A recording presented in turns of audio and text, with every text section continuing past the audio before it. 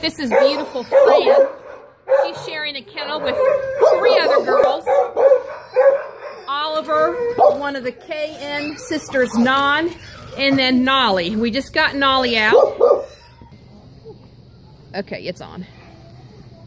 This is Knollie. Knollie's a sweet little girl. She's learning how to walk on a lead. We went for a walk in the parking lot today and she did well. She's still scared of new situations. She was a little bit scared of the stairs and she's learning how to go up and down the stairs. She gets nervous when she's going through doorways, but she's not fearful of people.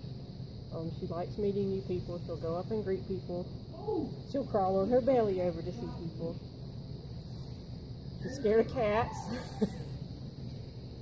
Did you say she walked all the way down the road with you and back? We walked around the parking lot. She did well. Every now and then she sees something that scares her and she freezes, but you just have to encourage her. And so it's basically just lack of exposure to new things. Just new things that she hasn't encountered before that scared her.